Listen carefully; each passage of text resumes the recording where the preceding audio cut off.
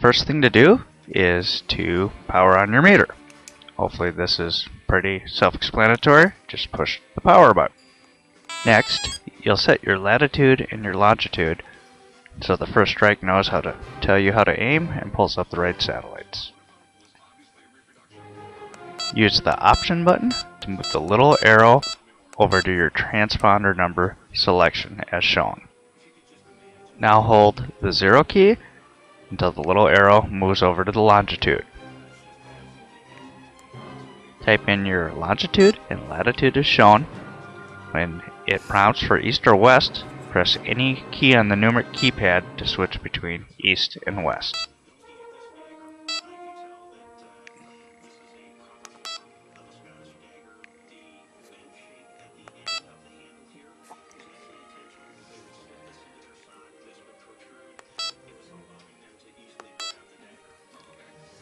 Press and hold the 0 key to save the data. You'll see the little bar climbing. That means it's saving and pulling up the information for your area.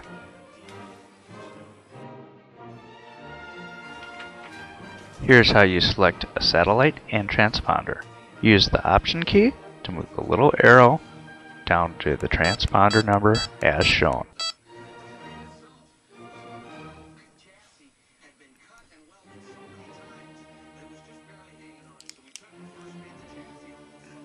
Use the keypad arrow keys to scroll through the list of satellites and transponders available.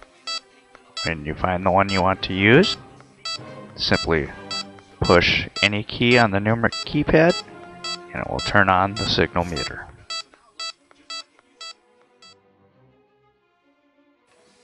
You can change any of the settings by using the option key to arrow to the setting you want to change. Simply type in the new information, press the option key to go to the next item.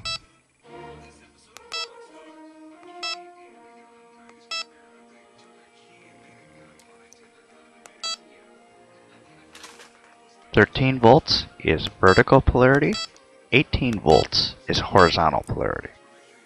Be sure to turn 22 kilohertz to on if you are using a universal L&B and you're using the high band, such as with the Spitfire Elite for North American satellites. When you're done, press the save key to store the data, or you can press any key on the numeric keypad to turn on the meter. Make sure the little arrow is at the transponder number indicator when you do this. The little mouse-looking icon indicates that you're in the pre-programmed database. To switch to the user database and back, press and hold the option button until you see it switch, about 3 seconds. Select the transponder you would like to edit or add, then use the option key to go through the various options and enter the data. Be sure to press the save key when done if you want to store it. Then press any number on the numeric keypad to turn the meter on.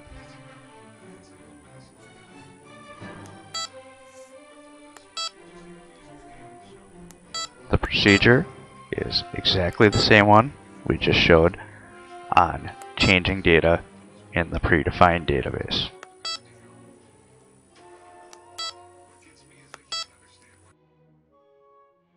If you get sick of hearing the meter beep every time you press a key, press and hold the mute button for about 3 seconds. It will beep once and be quiet. Press and hold it for another 3 seconds to turn sound back on.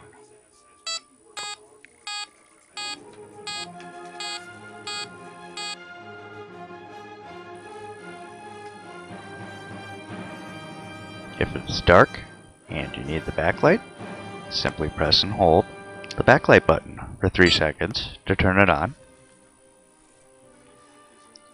Hold it for another 3 seconds to turn it back off.